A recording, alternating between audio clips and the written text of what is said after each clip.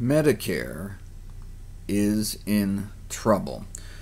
Where, oh where, could we possibly save some money? Well, according to the American Heart Association, cardiovascular disease alone costs us $500 billion a year. So, no wonder, in one of the most exciting developments in lifestyle medicine, last year Medicare officially approved for reimbursement the Ornish Program for reversing heart disease and the Pritikin Program.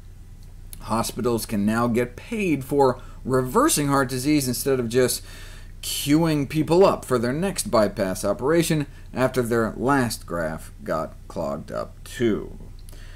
Now, most people have heard of Dean Ornish, but may not be aware of Nathan Pritikin, the original lifestyle medicine pioneer who started reversing heart disease with diet back in the 1970s.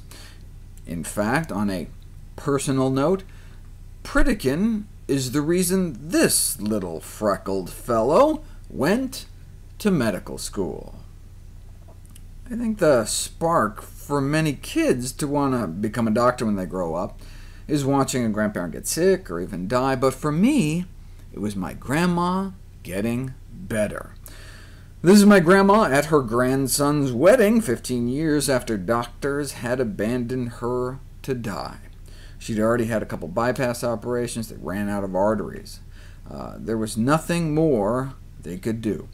Wheelchair-bound, crushing chest pain, and then she heard about Pritikin.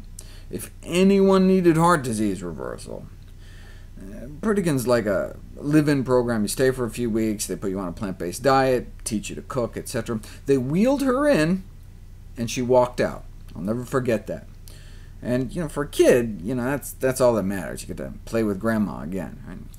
She was given her medical death sentence at age 65. And thanks to a healthy diet, she was able to enjoy another 28 years on this earth with her 6 grandkids, including me. She's even mentioned in the official Pritikin biography, the man who healed America's heart. These were the death's door people, said an early administrator, like Frances Greger. Arrived in a wheelchair, Mrs. Greger had heart disease, angina, claudication. Her condition was so bad she could no longer walk without great pain in her chest and legs.